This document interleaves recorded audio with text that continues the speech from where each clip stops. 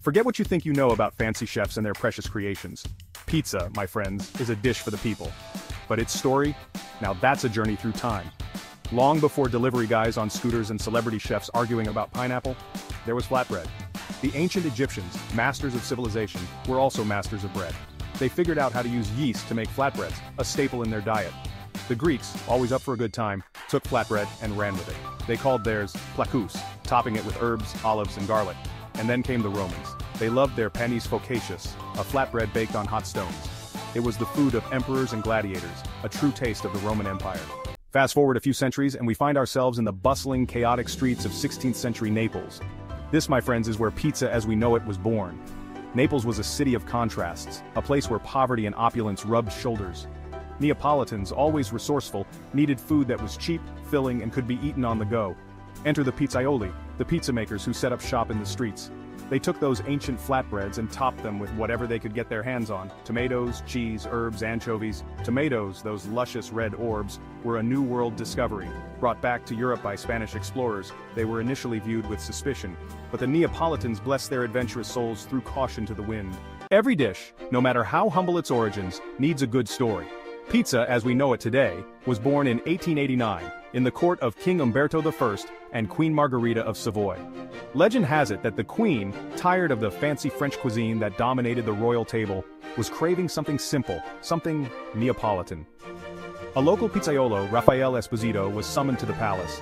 He arrived, nervous and excited, carrying with him three of his finest creations.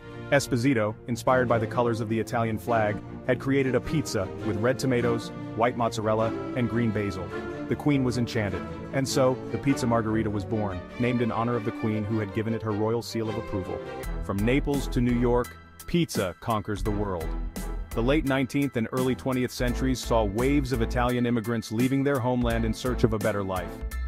They arrived on the shores of America, bringing with them their traditions, their stories, and of course their love of pizza. New York City, that melting pot of cultures, became the new frontier for pizza. Italian immigrants set up shop in their new home, bringing the taste of Naples to the streets of Brooklyn and Little Italy. These early pizzerias were often humble affairs, family-run businesses that served as a gathering place for homesick immigrants. New York-style pizza with its large, foldable slices was born, a testament to the city's fast-paced energy. Chicago, not to be outdone, developed its own deep dish pizza, a hearty, casserole-like creation that reflected the Midwest's love of all things cheesy and indulgent. A slice of trivia, fun facts about everyone's favorite food. All right, folks, time for a little pizza trivia. Did you know that Americans eat an average of 46 slices of pizza per year? That's a lot of dough.